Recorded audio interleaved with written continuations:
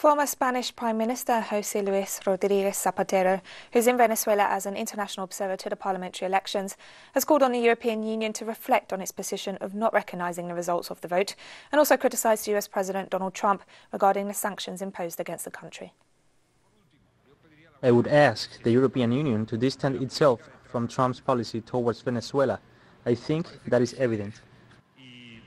I would like the European Union to reflect after these elections, to assess what the policy of sanctions, especially President Trump's policy, or the policy of non-recognition of the elections, has brought about.